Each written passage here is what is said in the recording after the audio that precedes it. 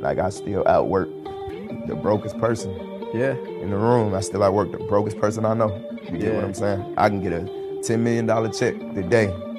I'm going to be the hardest working person I know the day after. A lot of the things that I buy, like the luxury things I buy, like, I be too busy working to enjoy them. You get what I'm saying? I got them on standby until, you know what I'm saying, until I feel the need to, because I don't feel like I done half of what I'm set out to do. Following your dreams is never easy, really, because, you know, it's going to take work, and it's going to take dedication, and it's going to take focus, and it's going to take drive. But as long as you really love it, and you really want it, and you keep that laser focus, then nothing is impossible. You got this. The goal is not to be successful and famous. That's not the goal. The goal is, if you have a specific God-given ability, is to live your life out through that. I don't have time to be angry. You know how much time it takes to hold an attitude and a grudge? That's time and energy. I don't have that time. The time that it takes you to go, I don't like that person, and keep that in you over a period of time, that's a lot of time that can be devoted to something positive. I choose positive because overall positive will always beat negative. Courage is the key to life itself. I had a long haul from where I came from to here, but here we are. There are a lot of people who are born in situations where they say, well, I'll never get out of this. So they won't. I say to people who say, well, I would like to have done so and so and so. So, well, you could have done it. So, well, I couldn't get out of here. Man, the bus runs every day. I outlasted the pain.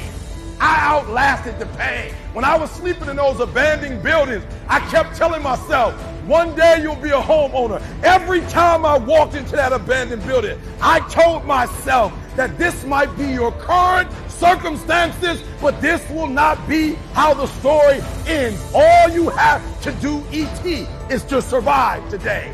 That's what defines the greatest performers from the people who haven't quite made it yet. It's really their ability to say, oh, if I should train now, I will. Oh, if I should eat like this, I will. Oh, if I should do this, okay, then I will.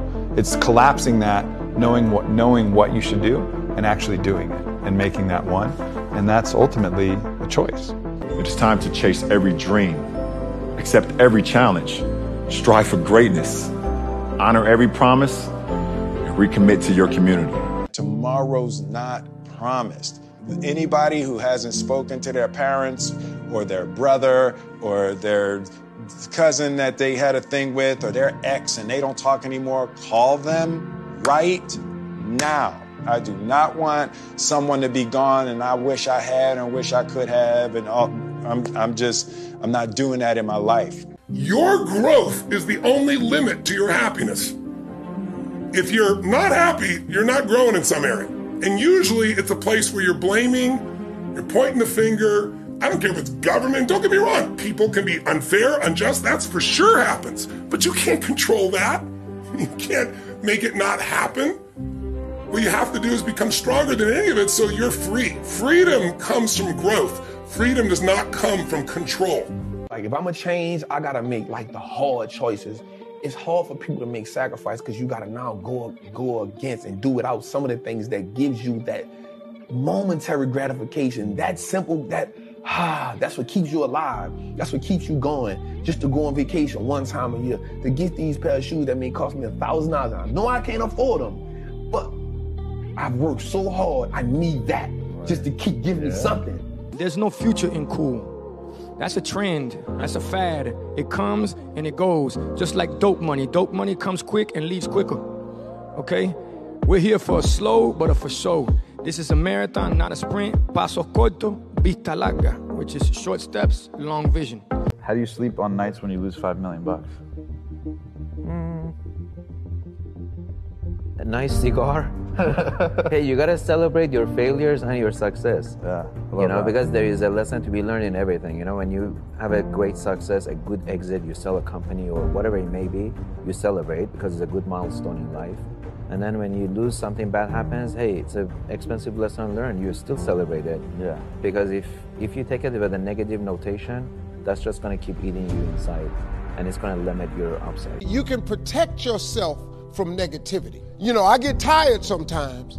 That's different from being negative because I get mentally drained from my job at times. The way you can put a coating around your mind is with one simple thing: gratitude. Start going over in your mind everything you have to be grateful for.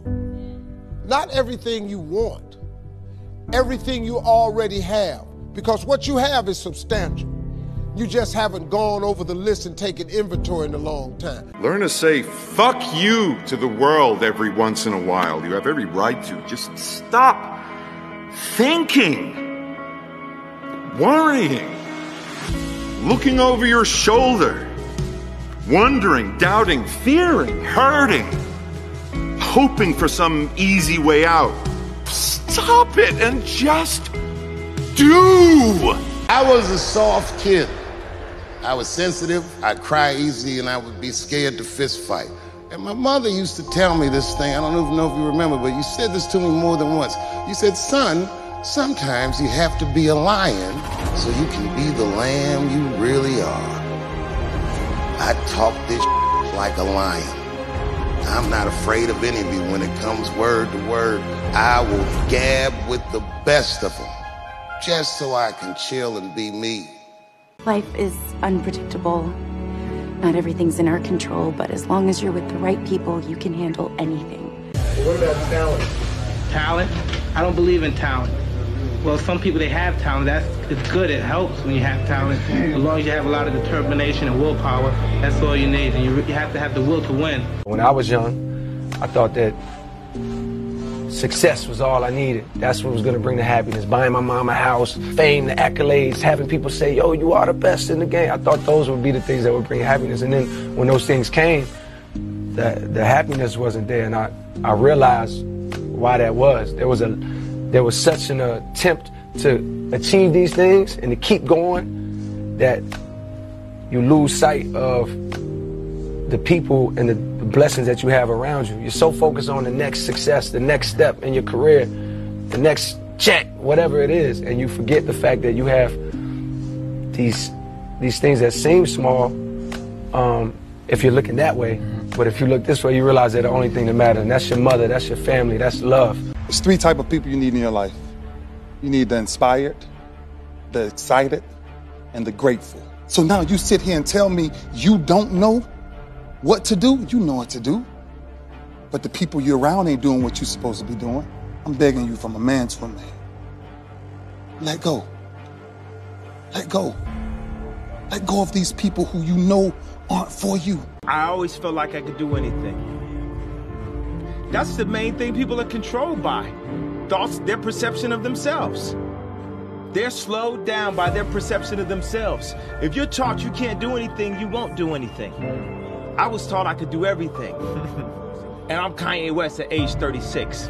I'm not perfect, man. I wake up and sometimes I don't think I'm good enough. Sometimes I don't think I'm creative enough. Sometimes I don't think my movie's gonna work, or the writing isn't great, or the this or the that, or da-da-da. But once again, that's the voice in your head that you have to tell to fuck off. And then maybe you take a little bit of that chip that it's giving you and use it as fuel. No matter what people perceive of me, I always shine through at the end of the day.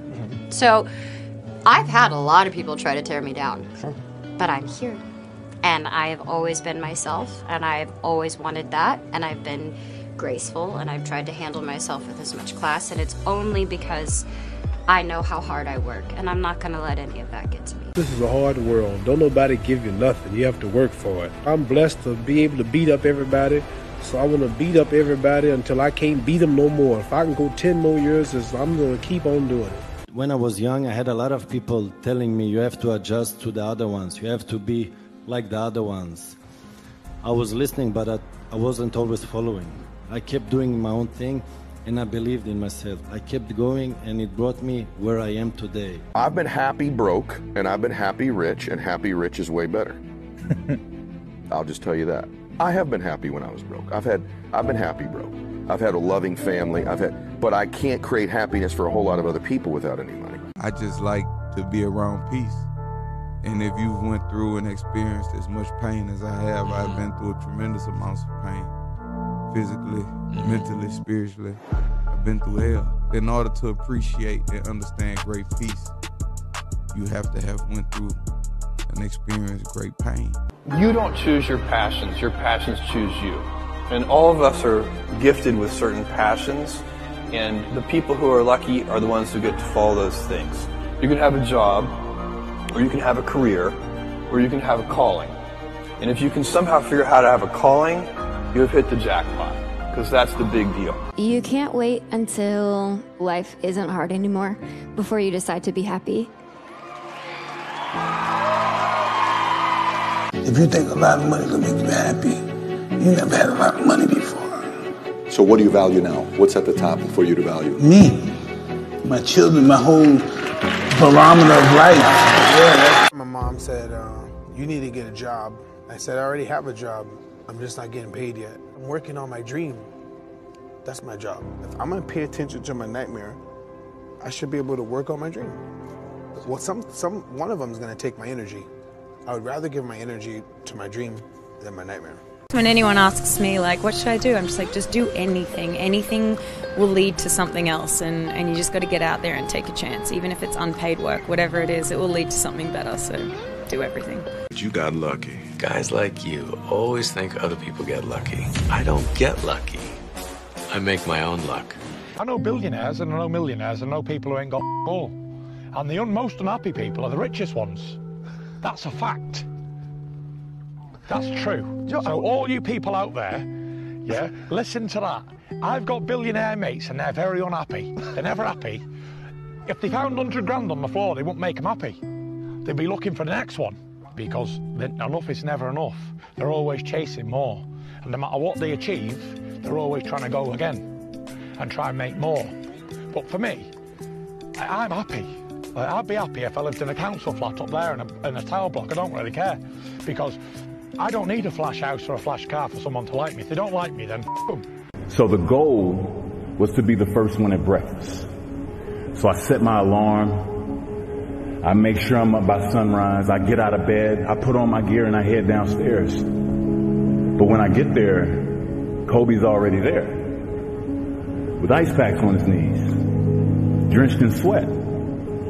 Now, it took me a minute to figure it out, but this guy wasn't only awake before me. He had already worked out. He had just played in the finals days earlier. Meanwhile, I'd been off for months and I was still exhausted. What he had done that morning was incomprehensible to me. That dedication he had only days after falling short of an NBA championship. That taught me something I've never forgotten. Legends aren't defined by their successes. They're defined by how they bounce back from their failures. And so my mentality is I walk into work every day. Number one responsibility, how do I make us more money? Number two, how do I get some money? That's my approach to business. The minute I walk in every single day, I'm unapologetic about it. It's not personal or anything like that. I am constantly trying to win because winning is what's going to create other opportunities. We all have two lives. The second begins when you realize you only have one.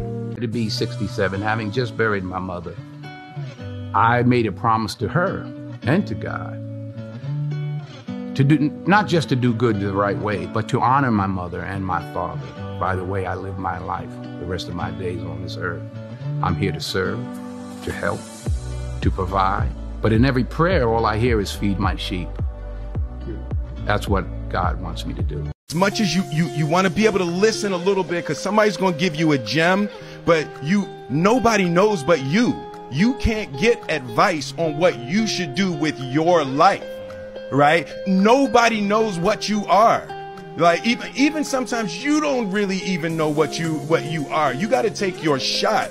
And it's like, as much as you want people to agree and you want the people around you to be supporting your dreams and all, it's not going to be like that all the time. You got to do it alone.